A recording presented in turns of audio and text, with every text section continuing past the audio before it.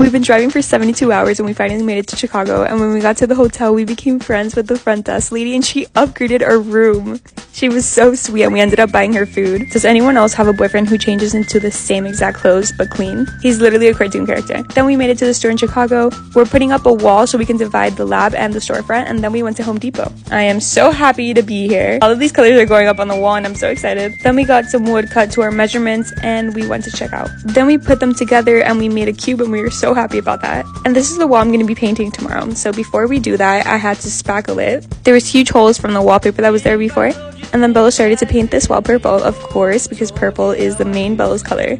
And then I started to tile the cubes. I honestly don't enjoy doing it too much because it takes so much time. And then we ordered food and I was done with 1.5 cubes. And then Bella got stuck in the basement, but he managed and he got out. And then we started cleaning the equipment for the lab, and tomorrow we'll be painting. Stay tuned.